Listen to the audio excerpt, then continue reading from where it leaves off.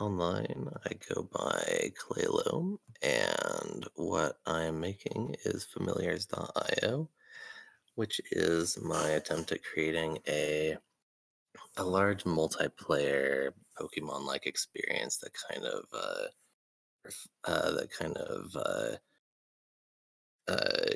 brings what I've always wanted from a massively multiplayer uh, monster catcher like game when I was a kid to people's phones and browsers right now. All right. Well, I guess how much more are you going to make for familiars? Cuz right now, Um, mm, it's a good question. So I have a few more things planned. Right now, I think that there is no like. I guess I'm kind of still experimenting, to be honest. I didn't expect things to get so big so quickly, and I guess they're not really that big yet. I've still got at this point only like a handful of people online at any given moment. I guess the one thing I'm looking for is um, I'm kind of trying to perfect the gameplay loop of the thing. Like right now, people can they can log on, they can get all their monsters up to the max level, which is 15. They can do that pretty quickly if they know what they're doing, like within 20 to 30 minutes or so. But and then they can go into a PvP battle. But a lot of people uh, uh, are not really satisfied with that kind of loop, especially since after a PvP battle, if you lose, all of your monsters are gone forever. And I'm trying to, I guess, figure out what is a more fun and what has more replayability value for this game. Um, so that's kind of a more high level thing. I'm just trying to find ways to keep people engaged and interested in playing for longer. But I guess on a more specific level, I think I have 15 familiars right now, and I would like to have at least twice that by the time the game is finished. I don't really know exactly what a finished game is going to look like yet, to be honest. I'm just um, mostly just interested in trying new things out and seeing what sticks and seeing what people are interested in. right. I mean, yeah, the map isn't too large, but I mean, it's still large enough that you can go around and explore it. And I guess there's a lot of kind of lore packed in the environment, right? Yeah, I and as far as the lore goes, I'm kind of interested in doing the visual. Yeah, I guess I'm kind of doing some visual storytelling with the lore. I don't know how exactly how deep I'll go into doing storytelling and lore and like incorporating a campaign into the thing. I think that the main focus of the game when I started making it at least was I wanted to have a kind of player versus player centric experience, and that's kind of where the name comes from. Where I'm calling it familiars.io Mhm. in the spirit of a lot of other IO games out there. But it's also, I guess, a lot of different from those kinds of games because I think it does have a little bit more of a implied, I guess, world and story, and so I don't know. It's kind of an evolving concept, I guess. I'm not sure. Right. Well, how long? Well, first off, I guess it got so popular because of the embedded tweet where you put the game Yes, inside of it.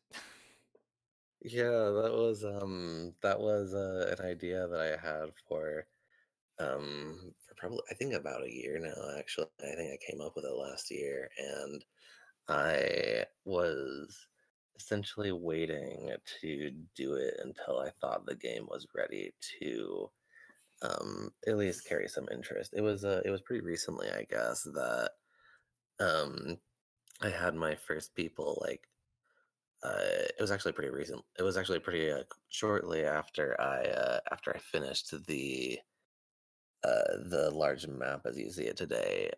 Until I think last month or something, it was a much smaller map. It was only like just the very um small piece of like forest area that you find in the northeast of the map right now. There wasn't really much there. And when I got that final piece in that big map and had familiars kind of showing up in the overworld rather than just being like random encounters in the grass, I think that was the last piece that I needed before people were interested enough to play it, I guess, for more than like a couple than like a couple minutes, because that I think after I pushed out of that update and showed it to a few people, that was the first time that I noticed that they kept, I guess, playing it for longer than a couple minutes, like longer than I was like looking at their screens, I guess, right? Mhm. Where I was like, "Oh, you actually want to keep playing this game. It seems like I've got it to the point where people actually like want to do this now." And that was really cool to me. And so I was like, "Okay." And this kind of kept happening over um a couple weeks around Thanksgiving or so. And so I was like, "Okay, I think that now might be the time to launch it." And so to launch my sort of my my my my stupid publicity stunt of like stuffing my game in a tweet and seeing what happens, and the response was a lot bigger than I expected, and so that was really cool. Yeah, I can't believe that, that's a possibility that you can literally just do that. That seems not secure. Yeah, it is not the intended use of Yeah. Twitter's video cards, but I don't know, it seems harmless enough to me, and it Oh, seems yeah. like a lot of people liked it, so why not, right? Right. I mean, and if they notice it, then, maybe they'll fix, you know, fix that. So who knows? But, Yeah. how long have you been working on it? Um, that's kind of a tricky question to answer. I haven't been working on it consistently. I had a game that looked very similar to this aesthetically back in 2014 that I'd worked on for a bit. That was kind of my first time learning JavaScript, but it looked pretty similar. But at that point, it was just kind of a like a single player puzzle game, and I didn't really go anywhere, and I kind of got sidetracked by school and work and other projects. But um, recently, um, I think I'd say recently, maybe like a couple years ago, like back in 2018, I think. I'm not exactly sure. Maybe it was 2019, but anyway, I was looking for another project to do, and um, I started working uh, on this concept after my brother reminded me of this thing that we used to do when we and that we still I guess kind of do every once in a while, where like we'd both get a copy of Pokemon Red or Blue on like our separate Game Boys, or Gold and Silver or whatever, Mhm. and we'd start new games at the same time and play for like 3 hours or something, 2 hours or 3 hours, and we would see how good of it like a team we could build in that time. And after that timer went off, we would just battle with whatever we had. And so that was kind of the thing that kind of originally gave me that idea, and that's the kind of the original vision that I was working towards, where I wanted to have this very fast and like very easy to pick up monster catcher experience, where you could like go out in the world really fast, start catching yourself a team, and then fight other players, and just kind of have kind of that experience of just being able to do that very quickly and be have kind of competitive experience really fast. I think I kind of got derailed a little bit. You asked how long I was working on it. Um, yeah, I guess like I said, I haven't been working on it super consistently, but if I kind of take out the months and years that I haven't been doing anything, and maybe I don't really count um the the stuff from back in 2014, which was kind of a different game. I guess ultimately it's probably been about a year, about a year time of hobby time of putting it together. It's always just been a hobby so far, and I suspect it'll probably stay that way. I don't see myself working on it full time or trying to seriously monetize it or anything. But yeah, I don't know. You never know. Right. Yeah. So I guess it's just going to be you don't really have like a timeline of okay, I'm done. It's just going to be like a project of passion, something that you might continue to work on unless you find something else you're passionate about, I guess. Yeah, I think that's a good summary. Yeah, Well, like, what's the next like mm, I guess you can say like big goal. Doesn't have to be big. What's your next goal with familiars? Because you've been, I think you tweeted like some updates you did a few days ago or last week or something. yeah, So you're still obviously you're still working on it, obviously. But what's like your next yeah. big goal? Let's see. Next big goal. Uh, I think the big next thing to do is to just figure out how to, I guess, provide something that people like. I really want to polish the experience so that like I can actually see what my vision was actually be fulfilled because there's a lot of problems right now. I think it's very fun and I enjoyed playing it myself, which is I guess a good sign. But there's also the a lot of obstacles that I think prevent it from being the things I really want it to be. Like, um, I introduced rare monsters recently, which have been which are kind of like the equivalent of the shinies in Pokemon, right? Mhm.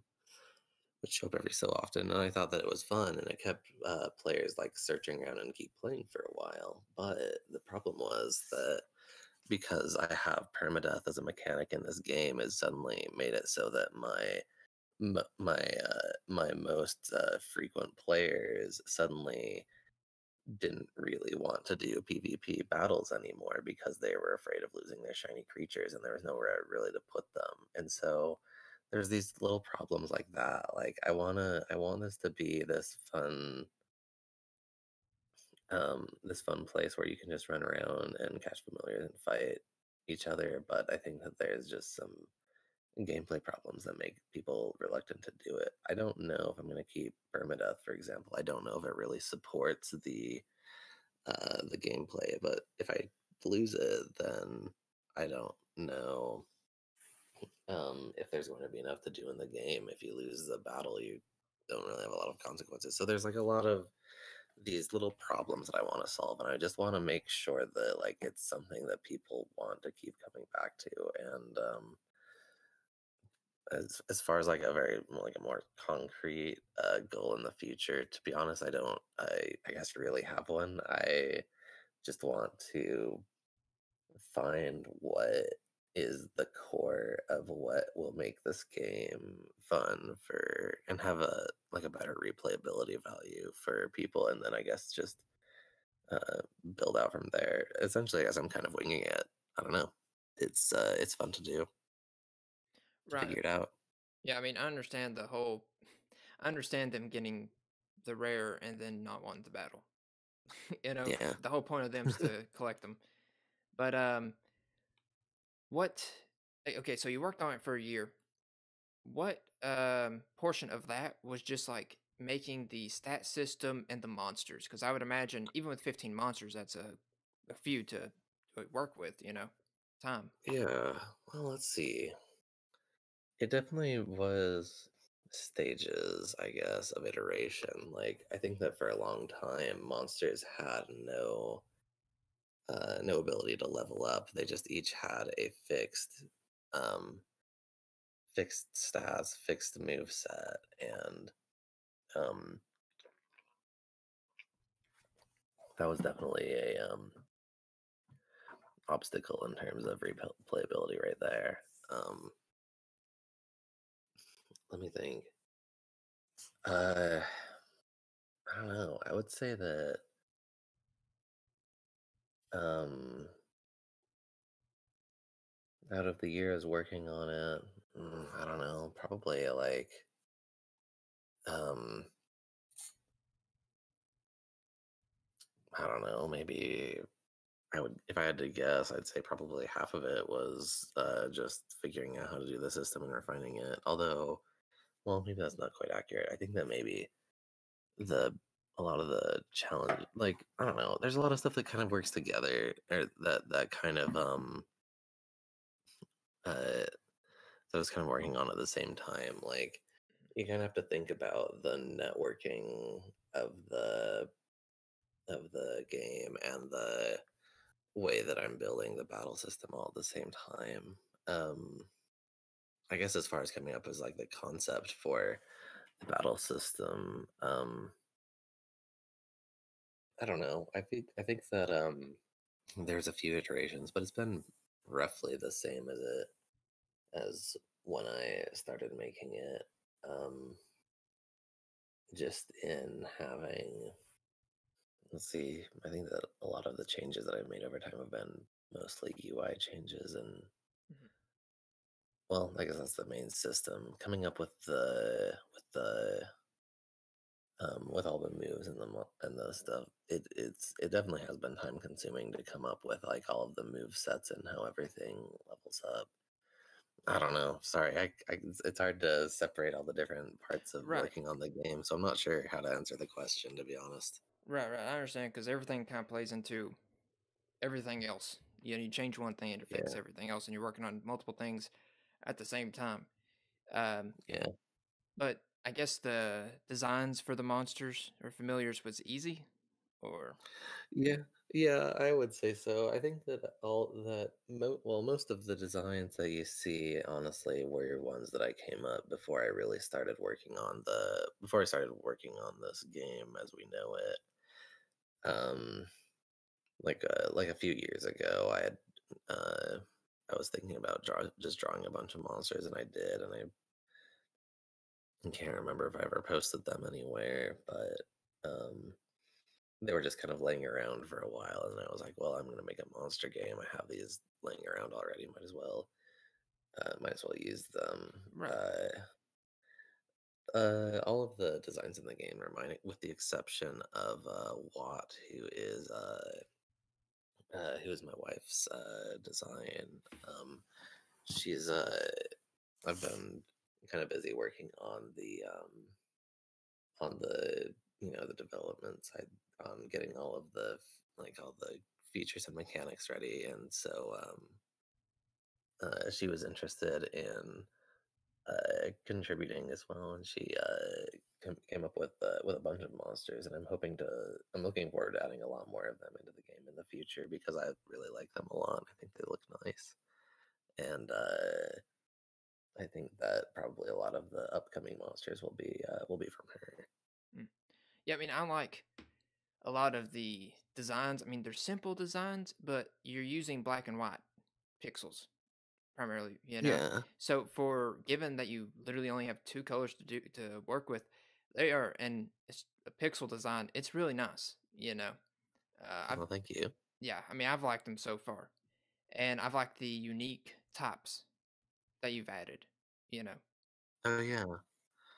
I Yeah, I definitely played around with a bunch of things before settling on the ones that you see now. I really wanted to keep the type system like sort of something that you'd already recognize from Pokemon, but also sort of what you'd and I guess and from other games, I guess with the rock paper scissors chain of like fire and water and plant, like that's kind of the common thing. But then for the rest of it, I wanted it to be small and flavorful and uh, unique and kind of weird. And I think that settling on the four other types that have just the total of seven, I think that was a good place to land. I'm very, very interested in keeping the type system and really a lot of the aspects of the game a lot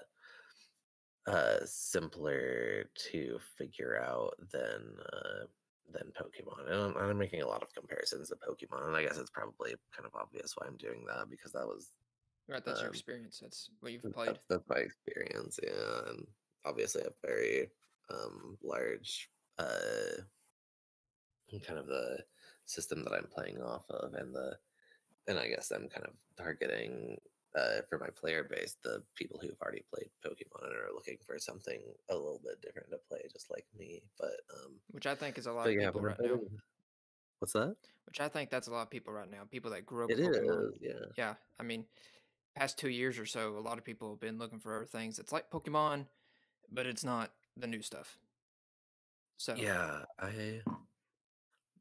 I agree. I think that I picked up, I think, Sun and Moon. Which one was it? I think it was Sun. No, it was Moon. Anyway, I picked up one of them when it came out, and I started playing it. And to be honest, I couldn't. I didn't. I don't think I got past the. I think I got past the first gym a little bit, and I think that was it. I don't know. I just it wasn't. It was fun, but I for some reason it just didn't. It just didn't keep me there. I guess I'd have to think about the reason why it didn't, but for whatever reason, I just didn't end up keep playing that long, and so um, I don't know. And yeah, so now I'm building something different that the kind of thing which hopefully I'll want to play. right. Well, you've definitely gotten a good game considering how small uh it is, And Thank you. yeah, I mean, it's free, small, and it's very enjoyable to play.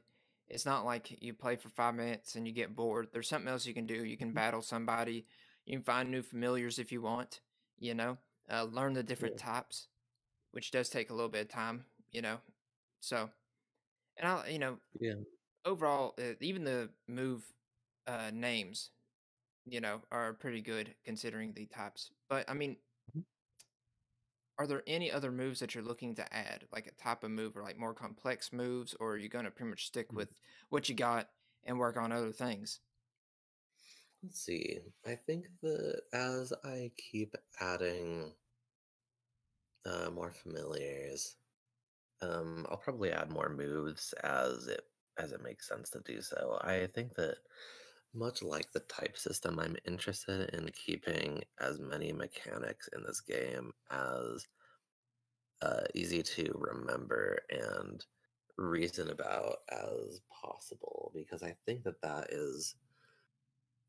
that's one of the barriers to me for Pokemon lately. The main games, you don't have to think about this stuff. You can kind of just level up your guys a little bit higher and just mow through with just switching to type advantages Hmm. and winning. But when you get to competitive, there's this huge barrier to entry where you have to memorize so many different things. You have to have like the damage calculator in front of you. You have to know all of the different Pokemon special abilities and like how they'll uh and all the different ways that they all the different moves that they might have, which uh I don't know. It's like you have to have a wiki in front of you to do it at first, which is something which I just ultimately wasn't interested in. So I think as I'm building this thing out, I want to make it to add as much, I guess, strategic depth as I can to the PvP experience without adding these huge swaths of things that you have to memorize in order to be good at it. Um, Right, you want to find like and a middle so, ground. yeah, I do, and that's what I'm trying to approach here with the very limited type system. I think I've got 7, and Pokemon is what 18 or something like It's, that yeah, now. I it's don't it's remember. insane.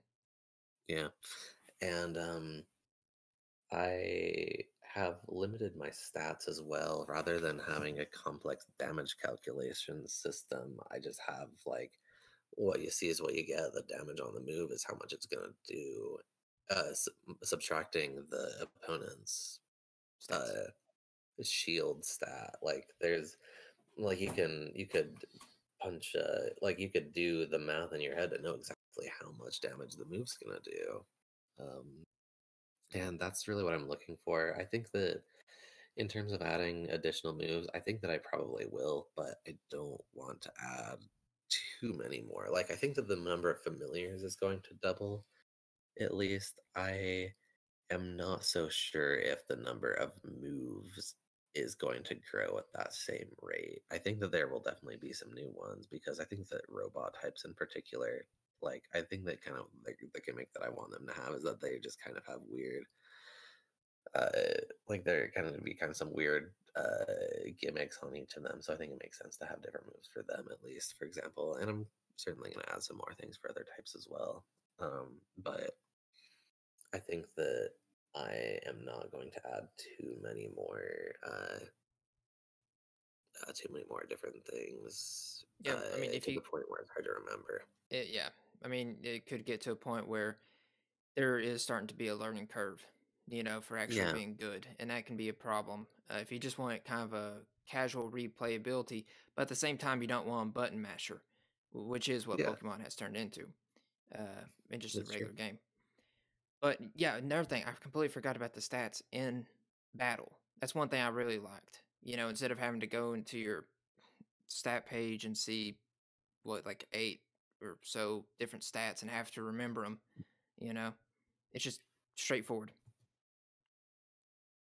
Yeah, that's something that I really really wanted. I think that um yeah, just after playing competitive Pokemon for a minute and just realizing how much I'd have to do to be good at it, that's just yeah. I just was like, okay, how do I make this as simple as I possibly can while keeping the complexity that we have? Like, there's just so much stuff that we can lose here uh, without actually losing any depth. And Right. so, anyway, thank you. I appreciate you noticing that. It's thank you for pointing that out. Well, you're welcome. And what's your favorite familiar that you've made so far? Wow, but they're my children. I can't pick my favorite one. I don't know. I like man, I think that I don't know. I like Topple a lot. I think Topple's really nice. But I don't think that there's like I think that if I ranked them, I would have a hard time doing so. I don't even know if Topple's gonna be my favorite one. Like tomorrow, it'll just kind of be whichever ones I'm feeling like at the moment. Right. Um, It's understandable. I mean, you wouldn't have added them unless you thought they were good looking, you know? yeah, I guess I am. I am. I I was a little bit surprised at the recept at like at one point I think I asked people like, okay, I need to pick one as to use as like an icon if I ever do make an app or something. Which familiar is your favorite? Which one should be on there? Which one should be like quote unquote the Pikachu of the game? And when I got the response back, I think that they're the out of like 20 or so people who responses that responded, I think that every single one of the familiars came up, which was very surprising to me. I thought that there was going to be some clear Answers. standout favorites, but it seems like there's uh, everyone likes at least one of them, and that really I think that was really validating and made me really happy. I guess because like oh well shoot, I guess that I made some good monster designs. That makes me happy. Yeah, I mean, when I was playing it through, that's one thing I did like was the designs, as I said. Yeah, I didn't see one that I was like, eh, you know. So it's pretty good. And I guess since we're getting towards the end, uh, is there anything else you want to talk about? I mean, just or say or plug your site or Mhm. whatnot. It's up to you. Um, shoot, I don't know. I guess just I think that one thing too that I want to just mention is that like, hey, if you're listening to this, go play it right now. Like there's no barrier to start playing it. Like you open the website, you go to familiars.io in your browser. on your phone or on your computer. It doesn't even have to be that good of a phone or a computer. It'll run it just fine. And you go to the website and you are already playing the game. Like you go there and then on the page you see your character select screen, you click on it, and then you're in the world already. Like there's really no barrier to entry into starting playing this game. You could be playing it before I finished telling you that you should be playing it. Like you could already be in there right now. And so go try it yourself. Like it's a fun little thing, and if you like monster catcher games, then I hope you like this one. And I think you'll have a good time. And say hi to all the other players that are that'll be in there. Which, of course, it's easy to go to, which is familiars.io. Literally, that's all it That's is. right. So, well, thank you for this interview on the on New Year's Eve. You know, Yeah, for sure. Thanks for chatting with me. It was fun to talk about with you. yeah. Well, I hope you have a good New Year's, and yeah, I'll be having a few videos up of probably playing familiars.io. So, Awesome. all right, Well, yeah. Happy New Year's to you too. I look forward to those. all right, see ya.